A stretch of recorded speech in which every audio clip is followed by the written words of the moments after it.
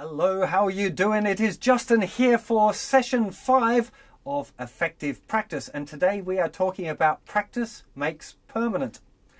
Now, I'm sure you've all heard the saying practice makes perfect. Well, I'm afraid it's a complete load of bollocks.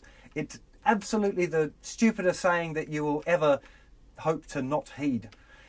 Practice makes permanent, not perfect. If you keep practicing something wrong, you're going to get better at doing it wrong.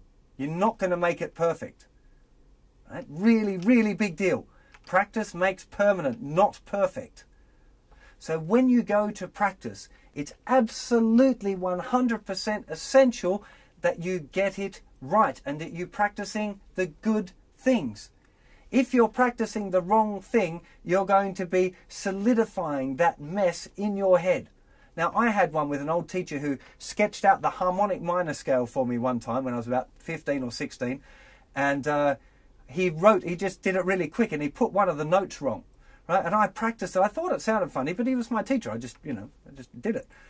And I practiced it loads wrong. And I still, to this day, quite often make that mistake. If I'm doing something with a harmonic minor, it's somehow trained in there. You know, those first impressions count or whatever. And I did do quite a lot of practice on it, but it's really ingrained. So it's really important that you try and get things right. Of course, inevitably, things are going to be not right occasionally. Right? It happens. I have it quite often when I'm teaching you guys songs. If I learned a song when I was 17, maybe I didn't transcribe it so well and I didn't quite have it right. And then there's a little bit like, oh, there's this other bit.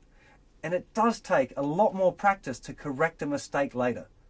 Right? You can do it, but you're going to have to do it maybe 50 times more than you would have had to have done it right in the first place to get it to the same point. So it's really important that you make sure you get stuff right. And this goes for everything, whether it's scales is the most obvious one, right? When you're learning a scale, if I'm learning a new scale or practicing a scale pattern that I'm not so sure of, I would be playing it like first note, second note, checking with the chart, make sure I got it right, and then play it, that slow. Really, I'm not exaggerating, it would be that slow, making sure that I get it absolutely right. A really good analogy for this is writing computer code. Because you think about how complex all of that stuff is in your brain when you're playing guitar, even just, playing strumming and doing chords. There's a whole lot of messages that have to come out of your brain to your hands. Moving the fingers, getting your arms, feeling the right pressure on the instrument, all of that stuff. It's immense if you had to try and write it down as a computer program, like get a robot to play guitar. The amount of code would be huge, right? So it's really important that you get that code right, because what you don't want to do is be going through that code and then going, stop, no, go back, no, lift off that and do it this way. That kind of stuff. It's so messy. If you do stuff right from the beginning, a scale, for example, you play your scale really slowly through, maybe 4 or 5 times, really slowly. And then you just start to speed it up a little bit. Now, if your brain's got all of that command line, if you like, all written out already, and it knows exactly what to do, it becomes a lot easier to go, hey, brain, do that thing I was just doing, but do it faster. Right? That's really important, because if your brain's got to read through that stuff and make all of these corrections, it's really difficult to get things smooth and flowing and get it kind of musical and nice and instinctive and all those things we want out of music. So that idea of programming stuff in real slow, it's a really big deal. I still do it with all of the songs that I'm learning. If I'm learning something that's technically challenging or I just keep forgetting it or whatever, then I go back to doing it really slowly. I write it out and I just practice doing whatever it is really slow. Funny that I keep trying to play air guitar when I've got a guitar here. That's a bit weird. So it's really important. There's a saying that I like for my DIY stuff, which is measure twice and cut once, right? That's a very old saying. I think it's to do with dressmaking and stuff probably, but it applies for DIY and practice. So if you're slightly not sure about something, check it and check it again before you start your practice.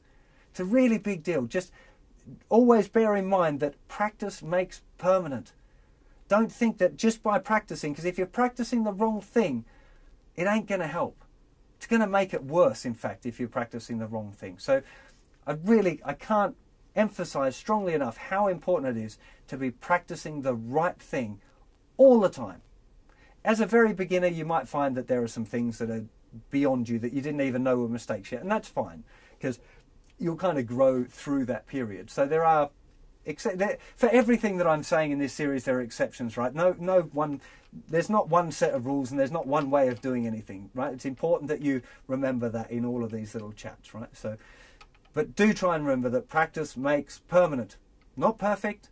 Make sure you get it perfect before you start practice, and then practice to make it permanent. I'll see you for another session very soon. Take care of yourselves. Bye-bye.